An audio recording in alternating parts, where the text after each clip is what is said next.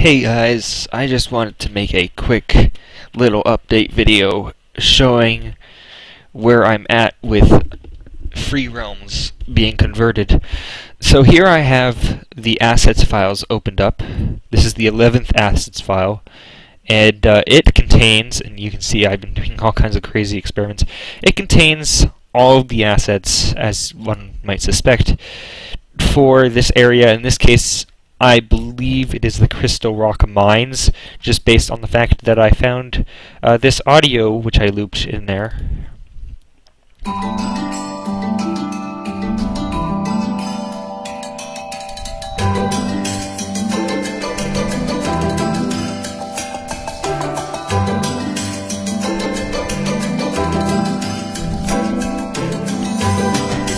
Okay, so this is an area I did visit in the game, so I'm pretty certain that this is the assets for the Crystal Rock Mines, but there are also some weird stuff, like there's palm trees and stuff in here, so I'm thinking, and I definitely don't recall palm trees near the Crystal Rock Mines, so it might be split between a few areas, but it seems to primarily be taken up by Crystal Rock Mines. Now, we can actually get at the textures as well.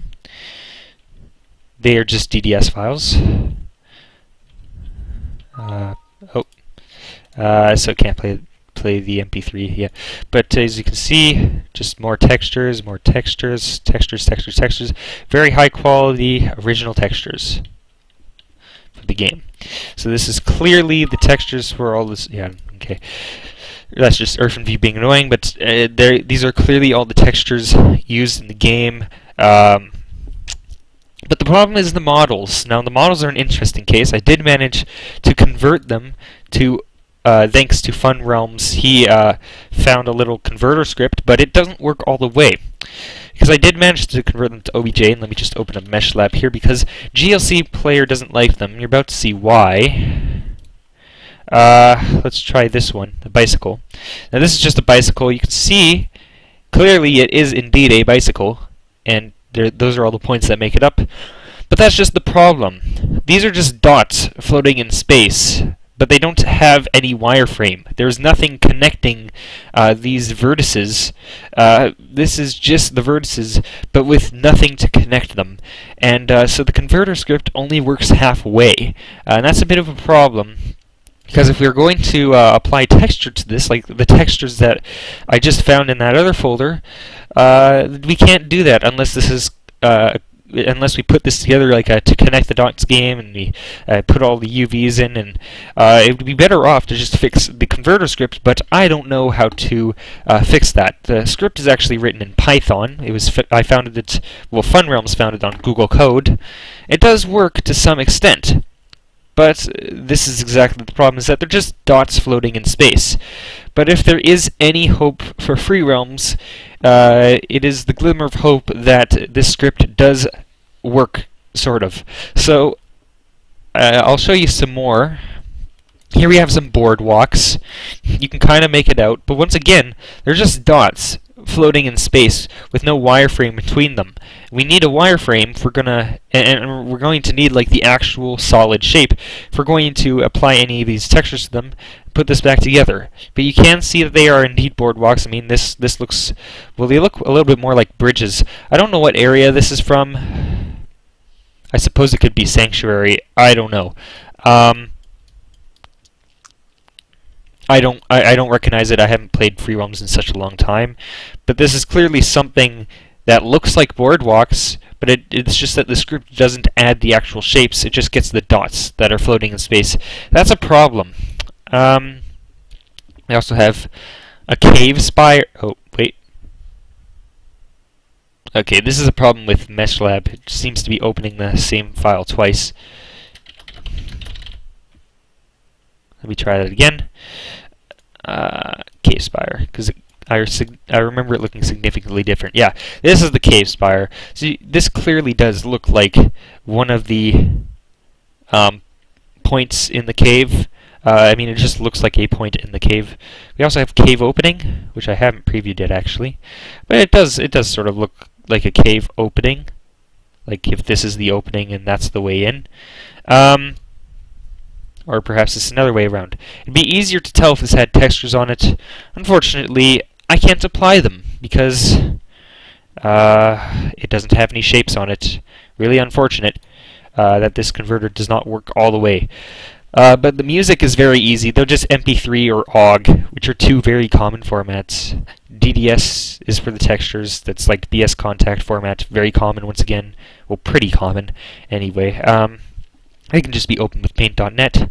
There are some more files in here. These are Granny Viewer files, but opening them doesn't really reveal anything. They seem to contain like the animations for the models, but and it reveals that the models were made in Maya. That's about all they're useful for right now. They don't actually. I mean, I suppose they're useful for if we ever want to get the animations back somehow, but. Right now they're just kind of sitting there. These GFX files, my computer says they're Shockwave Flash, but my friend says that they're more likely shaders, and I'm willing to believe that because it would make sense that there are shaders in here. But really, that's about it. A bunch of shaders, a bunch of Granny Viewer files, which supposedly contain the animations. I think the audio, which is easy to get at, and the textures, which are easy to get at. The problem is going to be converting DME to another format, which partially works with this script, but doesn't quite go all the way, unfortunately. And if we can fix it up, because I mean the code's right here, it's right out in the open. No idea how to entirely fix it, because I don't know any Python. But this is just the code. It's actually a pretty short code, shorter than like a one to open a 3D XML file or something, for example. And perhaps this could even be worked into Blender eventually. I don't know. It does seem to act as if it's able to get the UVs, but I think it's just that this was written for a different version of DME, because this is meant for PlanetSide DME, which uses the same format, but it's quite possible it uses a different version of the same format, and that's the problem. And that's why it can't get the actual faces of the model and turn it into a wireframe. So close yet so far away. But there is hope that someday FreeROM's models can be converted, and who knows, maybe we'll get lucky and they'll actually contain location information of where they are in the world. If not, it would just be a matter of taking all the building blocks and placing them down in the right spots, which would be a considerable amount of work and require people who not only know what they're doing, but remember FreeROMs very well, and like the FreeROMs worlds very well.